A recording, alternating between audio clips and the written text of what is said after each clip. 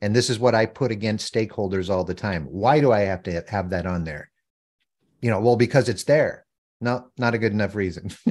I mean, there's a lot of stuff there, but what is mission essential? What is the minimal viable product?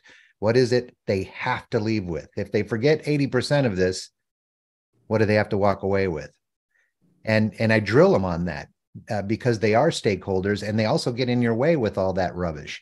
And you explain to them because you know why. Look, they only have this little teeny whiteboard, this working memory, Miller's Law, 4 plus or minus 2.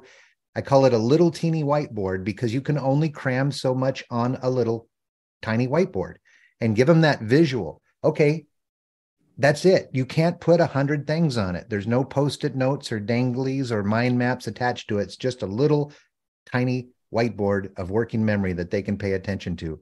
Let's work to that ideal. It's an important thing going forward, and really everything in 4.1 hinges on the fact that you as the communicator need to get to that big idea and the measurement of that big idea, which we'll obviously go into further as we go forward. So staying with that ilk, let's get into those questions, and we'll just keep it with you.